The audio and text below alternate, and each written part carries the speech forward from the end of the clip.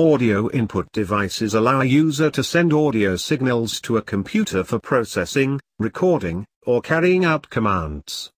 Devices such as microphones allow users to speak to the computer in order to record a voice message or navigate software.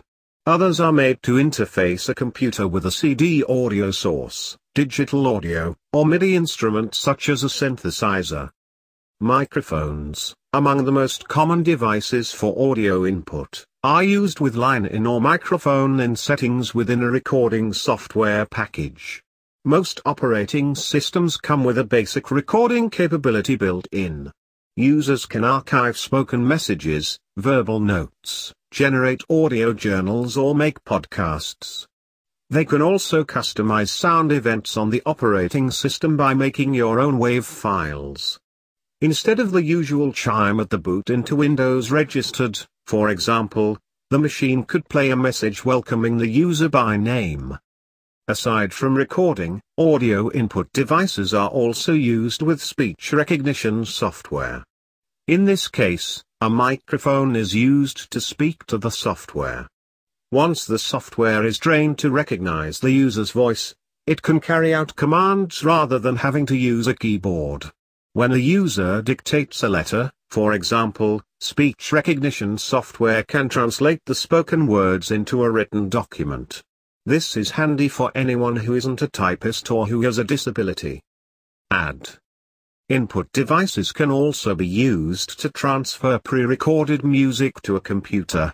Using CD-in or line-in, depending, a person can transfer tracks from a cassette tape, CD, stereo tuner, or turntable to a computer.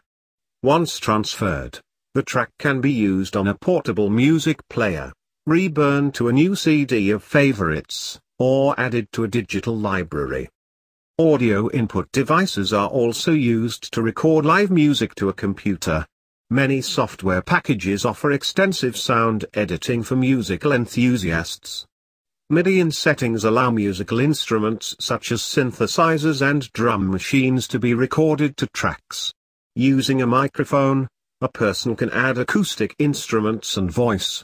Tracks can be edited and mixed to build songs. These devices add a great deal of flexibility and functionality to the computer.